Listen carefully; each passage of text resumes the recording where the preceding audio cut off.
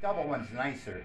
Before I did a plain one, and did a double. And I just do that one.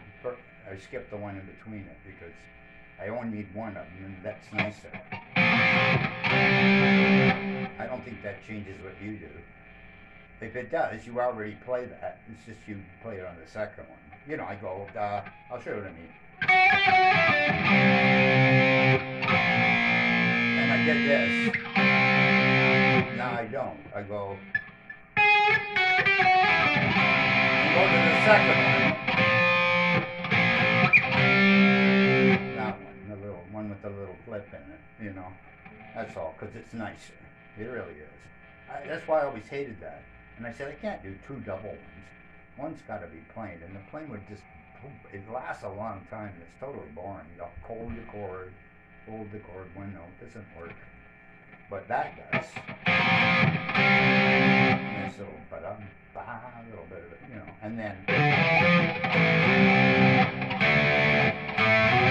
Now I'm doing it faster than it happens. It's slow.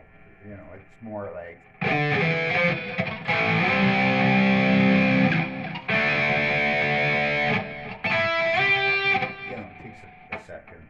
So you're not rushed. Okay, the other part is mostly just the arrangement.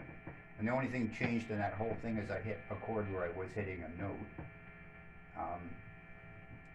And it's the chorus, which is, remember what was...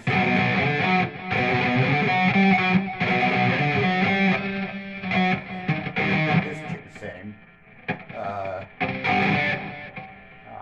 What is it?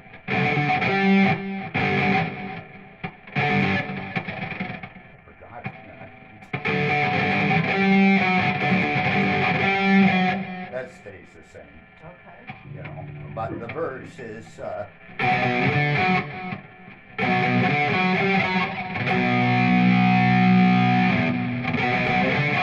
and then enough time to sing it.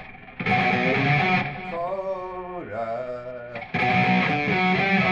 The beginning of the end. Coda.